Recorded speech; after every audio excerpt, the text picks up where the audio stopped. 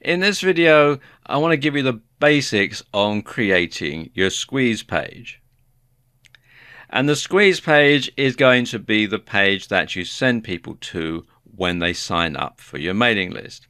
And your squeeze page has one objective and one objective alone, and that is to get people to sign up for your list, to download your free offer, and then be able to receive further emails from you. So your squeeze page must first of all be compelling, and it must be non-distracting. So you want to make sure that they can't explore other parts of your site while they're looking at your squeeze page. So people who come to your squeeze page really only have two options. They can either sign up or they can leave. Now, obviously, you want them to sign up. So let's do a crash course on creating a squeeze page. And here we have a good example of a squeeze page. And this is just a simple HTML page which I made using SeaMonkey, which is a free open source HTML compositing software which you can download for free from this URL. And a lot of people, when you say HTML, they go, oh, well, that's so old-fashioned. Well, yes, it is, but it still works. And the thing about this is, as I was saying earlier, you cannot do anything other than either sign up or leave when you come to a page like this. And SeaMonkey will do all the HTML coding for you. You can see here's the HTML source. And if we go back to normal mode here, you can get a better idea as to how it all looks. What we have is first of all, a compelling pre-headline that draws people's attention in.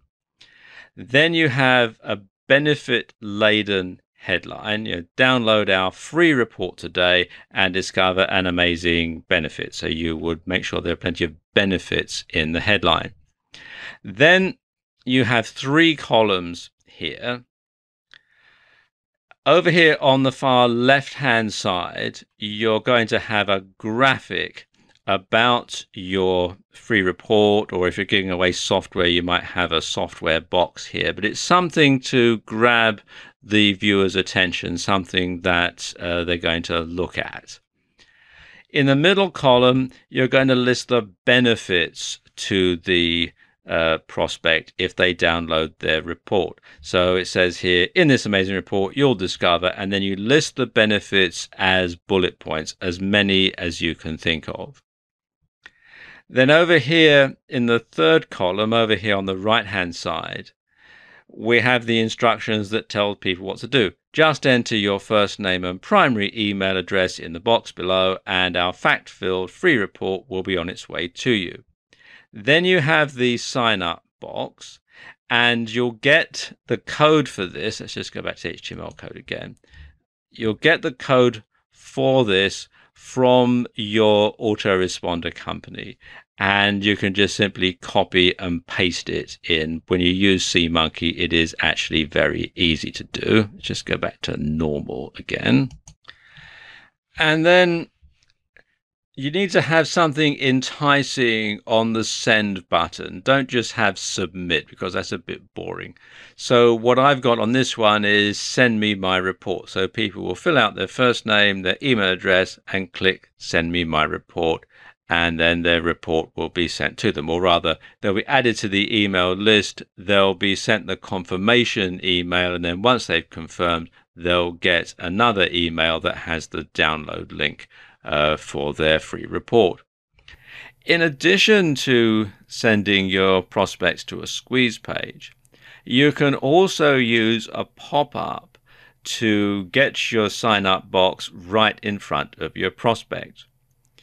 Now, pop-ups have a bit of a bad reputation. A few years ago, you used to get lots of pop-ups on websites, so much so that browser developers like Microsoft or like Thunderbird, Mozilla, all programmed their internet browsers so that you could block out pop-ups. But particularly if you have a WordPress site, there are some ways around that, and you can use a plugin to make an unblockable pop-up. And these unblockable pop-ups are better known as popovers, and you can install them from within the WordPress dashboard. Just go to plugins and then add new, and then do a search here for popover. And you'll see there are a number of different ones here that you can get. And what these will do, they'll basically cover the screen when somebody comes to your WordPress blog with a version of your squeeze page. And it lets people simply enter their details there. And because it covers the screen, you're not going to get any distractions. And again, people will have the option to either enter their details or leave.